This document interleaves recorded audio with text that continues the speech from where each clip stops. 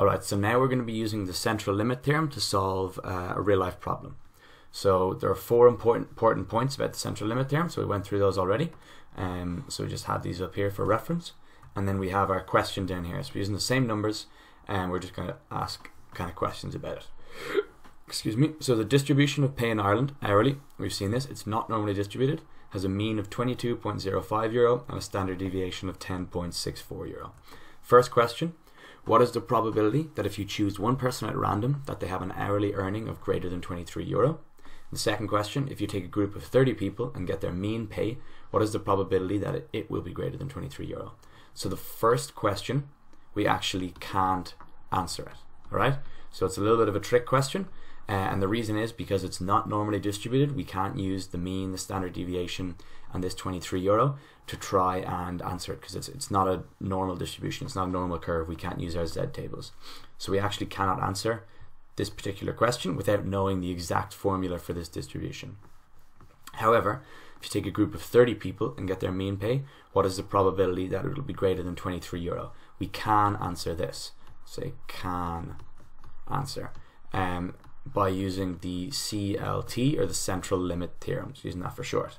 Okay, so we said last time that the central limit theorem, that if we take say 1,000 samples of 30 people, we're going to end up with a normal distribution curve with the center. So the mean of the samples equals the mean of the population. So that means that we know that this value right here is 22.04 because that's the mean of the population. So it'll also be the mean of the samples.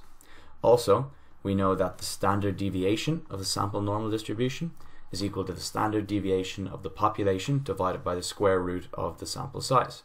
So that means, I'll do it in white here, that on both sides we're going to have a standard deviation here, which is going to be sigma x, and on this side also sigma x. And we know that sigma x is equal to sigma divided by the square root of n.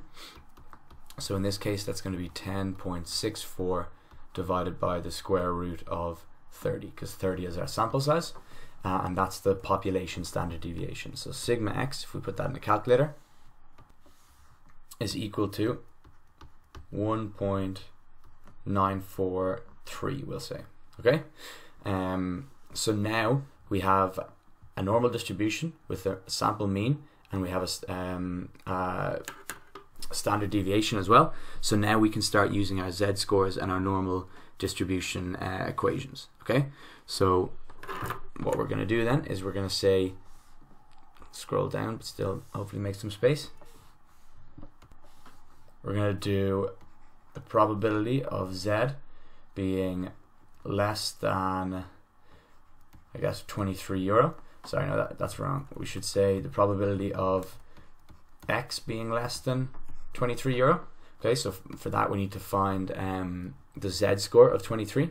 So we're going to say Z is equal to 23 minus 22.04, which is the mean, divided by the standard deviation, which in this case is going to be 1.943.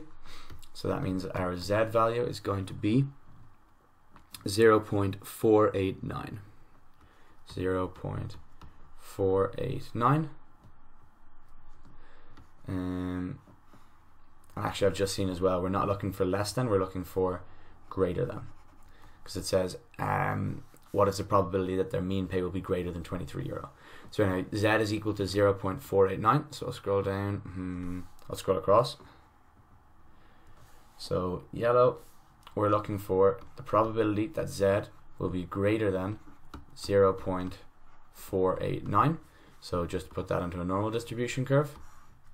There's our 0.489, which corresponds to 23 euro. And we want to find this probability here. So we've been doing this in the last few videos.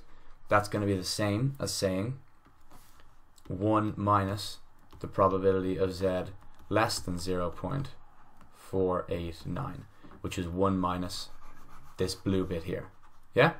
So we'll look up the standard normal table, so I'm not going to get the table up again on the screen, but if you look into your tables, you're going to find that it's going to be 1 minus 0.6879. So our answer then is 0.3121.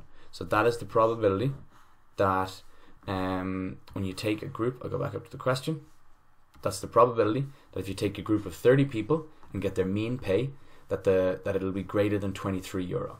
So those are the sort of questions you can answer with the central limit theorem. You're a little bit more constrained than with a normal distribution. You can do a lot more with the normal distribution, but the central limit theorem still works in some cases. So that's it for the central limit theorem for now, but it is going to come up again and again in we'll kind of see it come up again in the next video, which is the margin of error. So it'll come up in a way. So yeah, that's it for this video. We'll see you next time. Thanks for watching. Share it with friends, and yeah, we'll see you next time.